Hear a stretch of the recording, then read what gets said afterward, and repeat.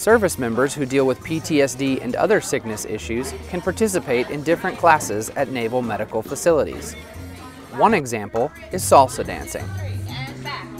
Salsa has been a way of kind of letting loose and exercising, but there's so much more that goes on than just the dancing. The socialization piece is huge for anybody that might have post-traumatic stress or have hypervigilance or kind of social isolation. This really gets you out of your box.